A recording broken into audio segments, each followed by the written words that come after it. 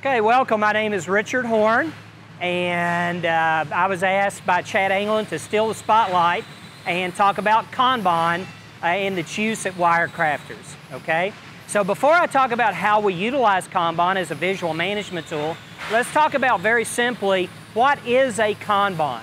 Here at WireCrafters, the Kanban has two major functions. The first function is to control the amount of inventory that we keep of a stock item, okay? And I'll show you some visualizations, some examples of that here, either today or in future videos. The second major function of a Kanban is its location triggers action by production.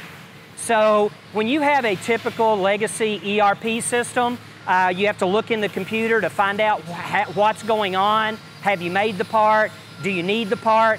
With our visual management tool and the use of Kanban, we control the amount of inventory, and where the Kanban is physically located, whether it's on a board, whether it's in a box or on the part, we know how to take action here at WireCrafters. So the Kanban doesn't necessarily need to be a card.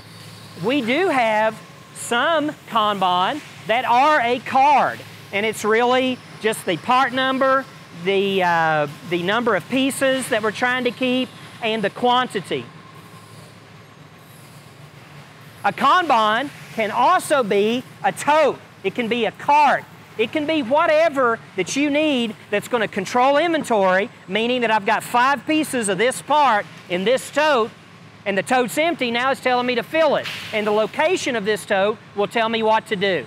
And we'll get into that a little more in a future video. But right now, just remember, Kanban, 2 things. 1, it controls the amount of inventory that you keep. And 2, it tells you to take action in some way.